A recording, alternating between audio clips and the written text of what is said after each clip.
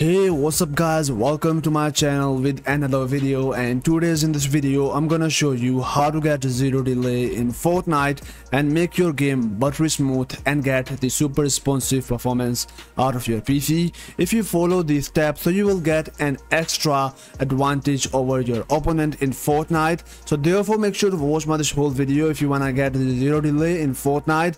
And with wasting any time, let's dive straight into over this video. So guys, in the first step, it's most important, you need these files on your PC. Link available down in the description. Open up the link from description and that will take you onto this website, and there you will find out the same exact article with the same thumbnail of my YouTube video you are watching right now. Open up that article and download these files on your PC. So in the first step here we find out the new less input delay season 3 pack .rar file, and in the next step here we find out the filter key setter, and this is the latest version and help you a lot to getting the lowest delay out of your mouse and keyboard in Fortnite. So open up this first RAR file, double tap here, and inside here you will find out multiple folders. So make sure to drag all this folder on your desktop and close out this RAR file. Now here we find out disable background apps for Windows 11, but it's also work with Windows 10, so don't worry.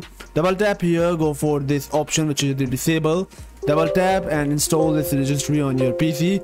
Therefore it will disable all of the background running application on your Windows. Now go for the next step, and this is the disable widget. So double tap on the disable, click yes and click OK. Now in the next step here we got the hardware acceleration. So double tap here and turn on the hardware accelerate GPU scheduling. This is the second option. Double tap here, click yes, click OK and hit OK again, and after that close out this file. Now here is the final and the last registry optimization. So double tap here, go for the limit diagnostic low collector and double tap on the disable, hit yes again and click OK, and after that close out this file, and now you can simply also delete this from your PC. Now in the next step guys, here we find out filter key setter, and this is the one of the best application if you wanna reduce the input delay of your mouse and keyboard. So double tap on this RAR file and drag this exe file on your desktop. Now you need to install or open up this file on your PC. Simply double tap and here you will find out this kind of the simple interface on your PC. Now what you need to do, you need to go for this flag option and check mark onto the on, and after that remove all of the other option except on available and the confirm activation. And now after that, now you need to change here these values. So in the first here we find out ignore under, so you need to simply type here 0. Then go for the repeat delay and set it onto the 150. And for the repeat rate, set it onto the 25 ms. And after that, check mark onto the save to registry and apply these changes on your filter key setter or on your Windows, and click on this OK button, and this will save these values on your PC.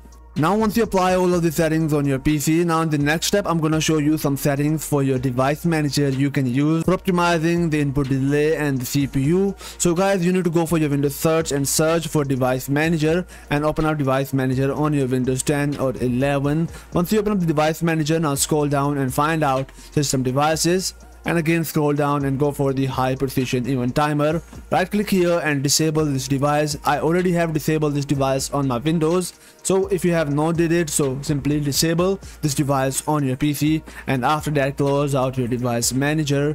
Now in the final and the last step, for that you need to go for your Windows settings, go for the update and security, and make sure to update your Windows onto the latest version. If any of the update is pending on your PC, click on the install now button and install that pending update on your Windows. Now go for the delivery optimization and disable this option which is the allow download from the other computer. This will help you with optimizing your network speed and getting the better latency and ping in Fortnite or in your any other game.